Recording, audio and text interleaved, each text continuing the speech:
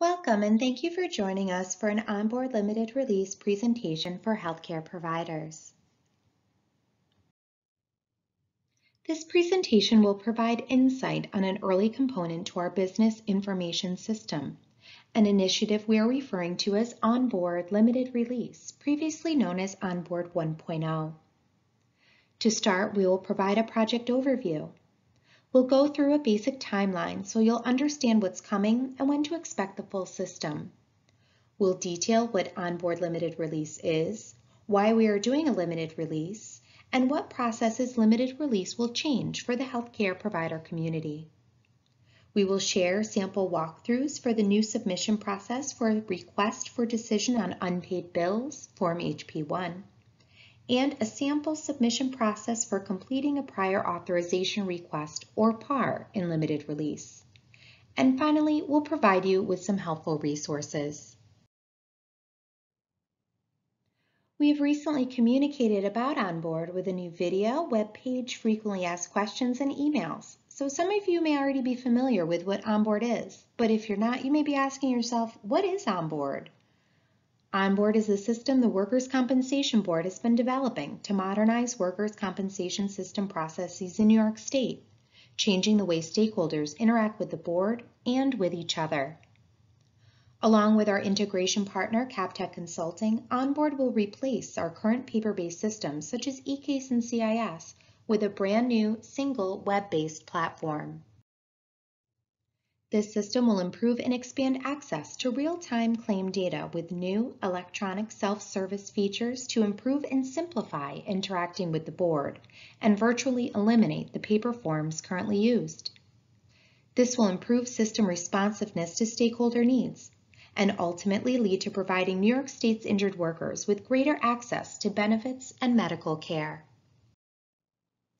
This multi-year project initially began in the summer of 2019, with the full system being available in mid-2023, but we identified opportunities to implement some early process improvements and functionality sooner in what we are referring to as OnBoard limited release. OnBoard limited release is scheduled for release during spring of 2021. In mid-2021, Phase 2 will be available, which includes eClaims EDI 3.1. The complete OnBoard system is expected to release in mid-2023. As I mentioned, the first rollout, called Limited Release, will go into production and used in spring 2021. Let's go over why we chose to do a limited release and the reasoning behind our focus on the processes this early release will contain. On January 1, 2020, the expanded provider law went into effect and expanded the types of medical providers authorized to treat workers' compensation. With more providers able to treat injured workers, we expect a significant increase in the number of registrations the board will receive. Due to the increased registrations, the number of providers authorized to treat workers' compensation will grow, and ultimately these improvements will greatly increase the number of forms received and processed.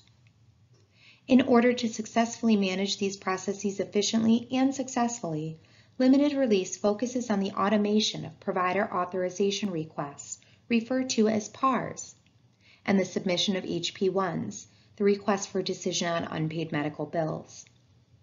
All improvements have been designed to make it easier and more streamlined for providers to participate in the workers' comp system.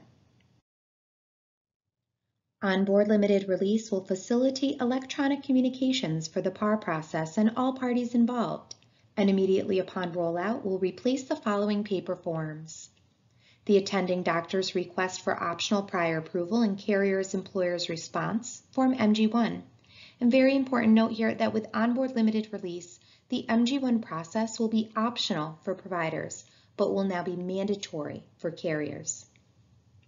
The attending doctor's request for approval of variance in carrier's response, Form MG2, and the attending doctor's request for authorization and carrier's response, Form C4 auth.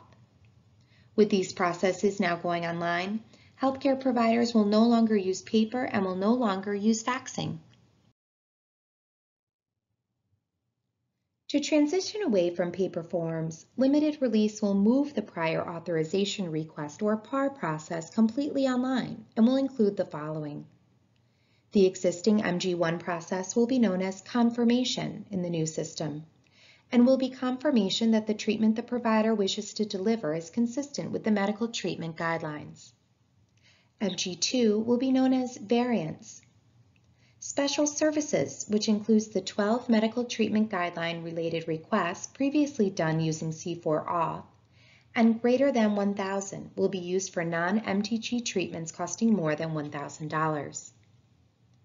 One of the features of the new system is that a provider no longer needs to know the form they have to fill out for their request. And as you'll see here in a few minutes, the new system will use a TurboTax approach, asking the healthcare provider questions that will lead them down a path to the correct PAR submission type. Part of OnBoard Limited Release will be the introduction of a Durable Medical Equipment or DME fee schedule that certain types of DME will require. There will also be a PAR for non-MTG treatment costing $1,000 or less, and new medication PARs, as OnBoard Limited Release will be replacing the current drug formulary prior authorization request process. Similar to the current drug formulary prior authorization process, all completed PAR submissions will be transferred to the eCase folder. OnBoard Limited Release will also digitize and streamline the submission of HP1s, requests for decision on unpaid medical bills, and healthcare providers will submit Form HP1s solely using the web-based limited release platform. I should note that the rest of the HP1 process will continue using the same procedures as it does today. Only the initial submission will be done using OnBoard Limited Release. What benefits can providers expect when using limited release? Providers will be able to easily see their submissions and requests on a concise dashboard, giving you 24/7 access to your queue of active submissions and requests to view and take action on. As mentioned previously, when starting a submission or request, providers no longer need to remember a form name or number. This will give providers a clear path to authorization, ultimately giving injured workers faster access to appropriate treatment. Throughout the process, providers also have the ability to receive email and text message status updates on PARs in progress, and be able to assign delegates to facilitate the submission of PARs and their status. These delegates will be able to assemble all the information needed within the PAR, which will then appear on the provider's dashboard for review and ultimate submission. Others will benefit from limited release as well. Injured workers will receive more timely health care. Insurers, third-party administrators, and medical suppliers will have a simpler system for prior authorization requests. The board's medical director's office will also be using OnBoard Limited Release for the reviews that they perform. The process flow that providers will follow in OnBoard Limited Release is very similar to what is now being done for a medication prior authorization. It will start by accessing the medical portal. The user will perform a case search and then answer a series of questions related to the case and what type of care the provider wants to provide. The request will be submitted, and the system provides auto routing and automatic timing associated with the request. The request will automatically navigate the review process within the system. And as previously mentioned, the provider can assign delegates to perform all of these steps, but must do the actual submission of the request themselves. Now that we've gone over OnBoard and what to expect with limited release, we want to give you an example of the submittal process for what the prior authorization request and HP1 processes will look like in the new system. The screenshots that will be shown during this walkthrough are not final and are subject to change. However, these will give you a sneak peek at how the web-based system will look and how you will navigate it and the steps you will take to complete a submission. So with that as background, I'd like to do a high-level walkthrough of the PAR submission process. And please remember that the screens you will see are prototypes that are currently still in development. And also note that we'll be rolling out a complete training program as we get closer to implementation. As a refresher, OnBoard Limited Release is focused primarily on prior authorization requests. These requests include MG1s, optional prior approvals. Again, optional for the provider, but mandatory response from the carrier. MG2s, medical treatment variance requests. C4 auths, non-MTG body parts and special services. DME prior auth, non-fee schedule items as well as certain items that are on the fee schedule. And formulary prior auth, non-formulary medications. With OnBoard limited release, prior authorization for medical marijuana will be processed as a medical prior authorization, no longer on an MG2 as it is today. Providers will begin their PAR request by accessing the medical portal. On this page, there will be a link in the treatment section for a prior authorization request.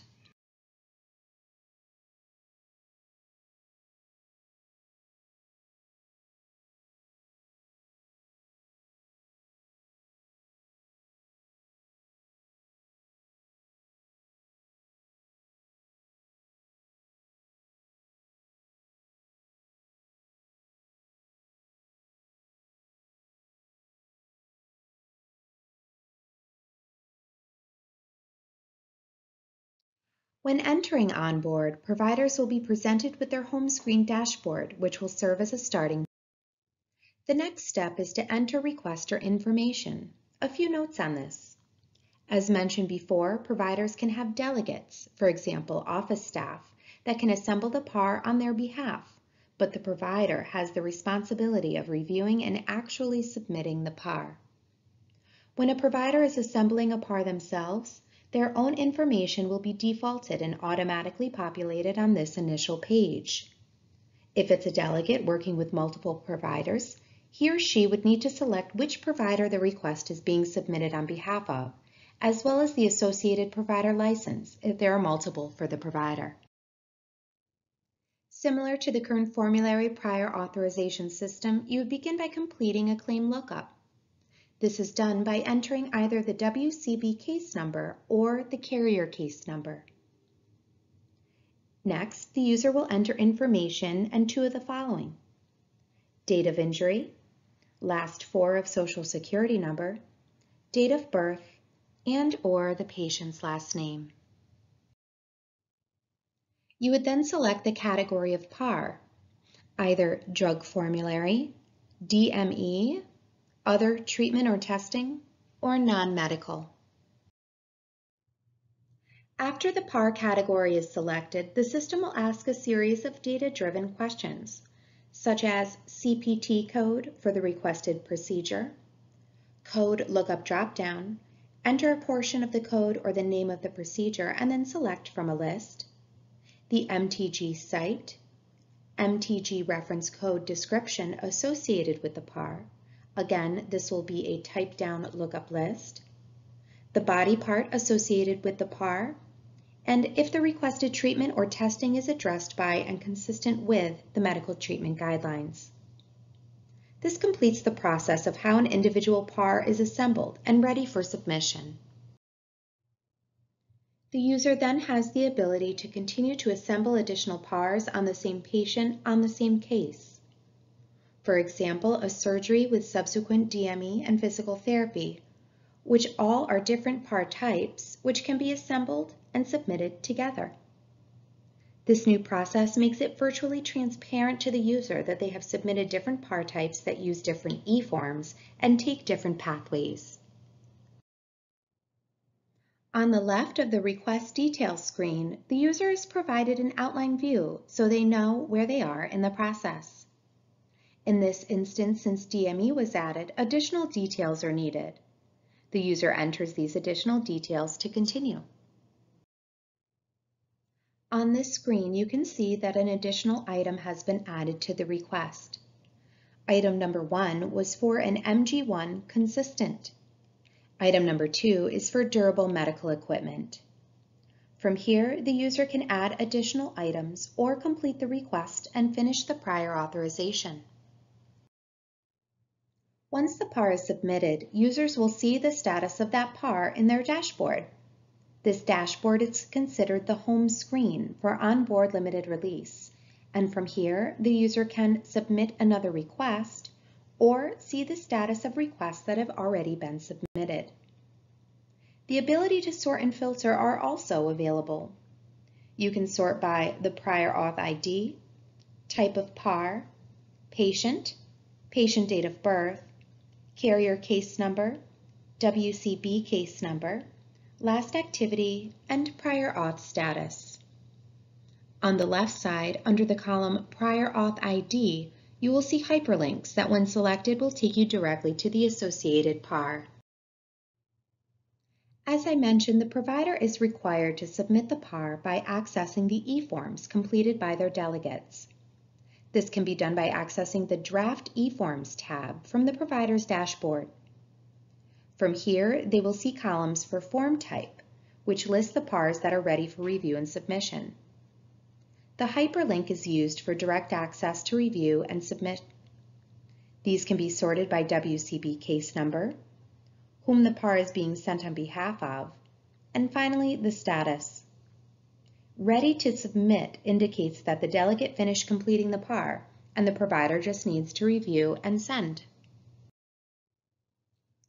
When a PAR gets submitted by a provider, the system will automatically route it to the correct location, removing the need for a fax number. I'd like to walk you through an example of this auto-routing and auto-escalation by using the formulary review process as an example, which many healthcare providers are familiar with. PARs will follow the same levels, starting with the prior authorization being initiated with the prescriber. Then the Level 1 reviewer will approve, partially approve, or deny. It will go back to the prescriber for review and either be approved for injured worker treatment or continue through to Level 2 for approval, partial approval, or denial. Again, it will go back to the prescriber to either move on to injured worker treatment or a Level 3 review.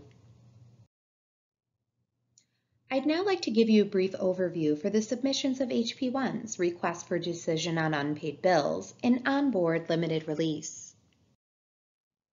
As I mentioned previously, OnBoard limited release will only be used for submitting a request for decision on unpaid medical bills. The remainder of the process will continue using the current state systems and processes. Requests escalated to arbitration or adjudication will continue as needed using the same processes as today. Similar to PARs, users will begin by accessing the medical portal. On the medical portal, there will be a link that users will select to submit a disputed medical bill. After accessing the medical portal, you would then perform a case search and answer a series of questions to begin the submission process. After all questions have been answered, you will submit the eForm to initiate the review process. And again, OnBoard limited release will only feature the submission of the request for unpaid medical bills.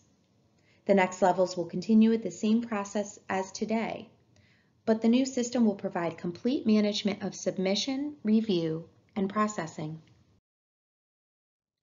So how will you be trained on using the new system?